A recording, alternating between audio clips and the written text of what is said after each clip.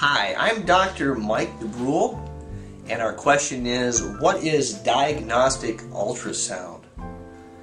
Ultrasound is a diagnostic test looking at mainly soft tissues. As you can see with the unit next to me, there's a transducer which you place on somebody's foot in different positions or configurations. It's a non-invasive test. There's no radiation with ultrasound, and this allows me to view the tendons, joint capsules, soft tissue structures, the plantar fascia, sometimes a neuroma.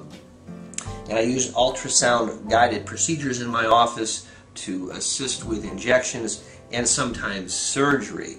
Ultrasound has been a nice diagnostic tool which helps my patients almost on a daily basis.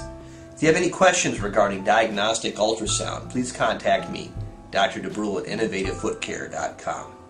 Thank you.